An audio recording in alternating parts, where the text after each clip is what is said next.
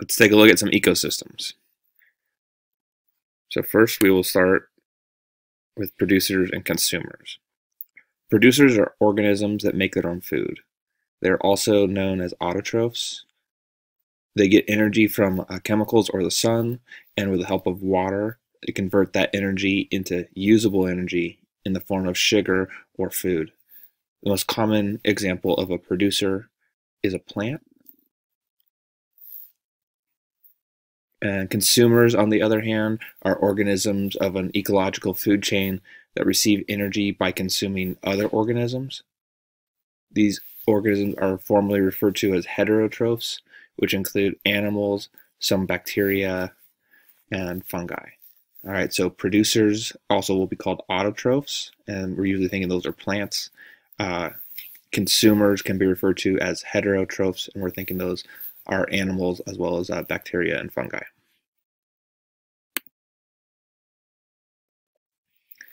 Okay, so let's take a look at the energy pyramid.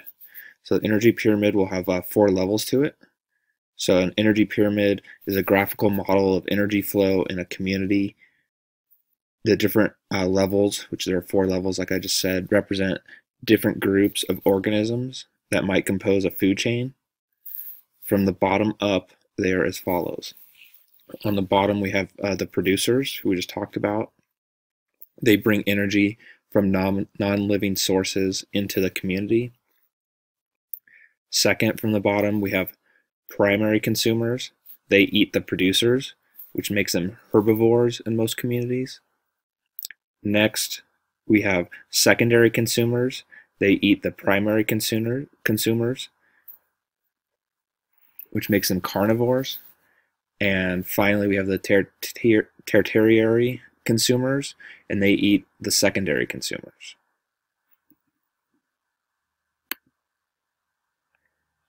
Okay, we got to be familiar with biomes. So a biome is a community of plants and animals that have common characteristics for the environment they exist in. They can be found over a range of continents. Biomes are distinct biological communities that have formed in response to a shared physical climate. I need to know biome is a broader term than habitat. Any biome can compose a variety of habitats. Biomes are very large ecological areas on the Earth's surface with fauna and flora, so that means animals and plants, adapting to their environment. Biomes are often defined by abiotic factors such as climate, relief, geology, soils, or vegetation. A biome is not an ecosystem. Repeat that. You need to know that. A biome is not an ecosystem, although it can look like a massive ecosystem, but it actually is different. If you take a closer look, you'll notice the plants or animals in any of the biomes have special adaptations that make it possible for them to exist in that area. You may find many units of ecosystems within one biome. So there are 5 major categories of biomes on Earth, and we need to be familiar with each of these. In these 5, there are many subbiomes, under which many more well-defined ecosystems. Okay, so let's take a look at each of these. Okay, so we start with the desert biome. So they have hot and dry deserts, semi-arid deserts, coastal deserts, and cold deserts. With the aquatic biomes, they're basically grouped into 2, which is freshwater biomes and marine biomes. So within freshwater biomes, you have lakes and ponds, rivers and streams, and wetlands.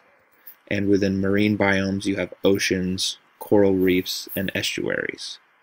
So something that you would be thinking about within the aquatic biome, like a question that you might see, could be so say you took oceans, right? Is that located within the freshwater biome, the marine biome, and then they would give you 2 other types of biomes, right? So oceans are part of marine biomes. The forest biomes, there are 3 main biomes that make up forest biomes. These are the tropical rainforest, temperate, and boreal forests. The boreal forests are also referred to as taiga, T-A-I-G-A. and that's one you should be familiar with. Taiga means forest biome. That's what you need to know there. With the grassland biomes, two main types. There's the savanna grasslands and the temperate grasslands. And then finally we have the tundra biomes. There are two major tundra biomes, and that's the Arctic tundra and the alpine tundra. Okay, so tundra, you need to know that is by far the coldest of the 5 biomes, and so from a weather standpoint, tundra means cold. So biomes play a crucial role in sustaining life on Earth. For example, the aquatic biome is home to millions of fish species and the source of the water cycle. It also plays a very important role in climate formation. The terrestrial biomes provide food, enrich the air with oxygen, and absorb carbon dioxide and other bad gases from the air. They also help regulate climate. Okay, so that's biomes.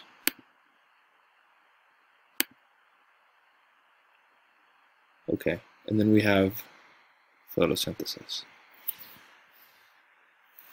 So the word photosynthesis can be separated into 2 smaller words: photo, which means light, and synthesis, which means putting together. Plants need food, but they do not have to wait on people or animals to provide for them.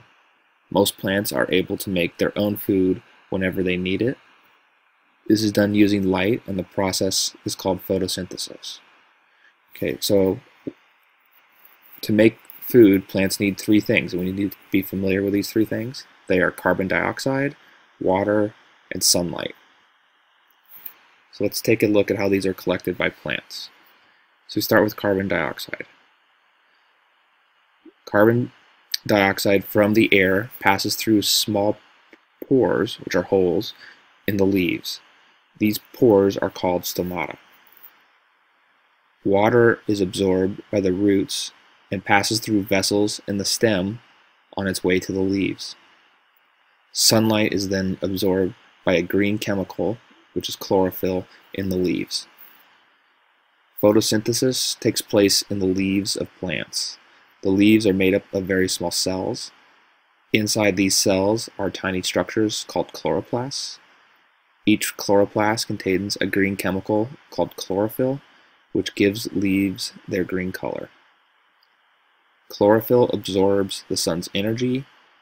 It is this energy that is used to split water molecules into hydrogen and oxygen. Oxygen is released from the leaves into the atmosphere.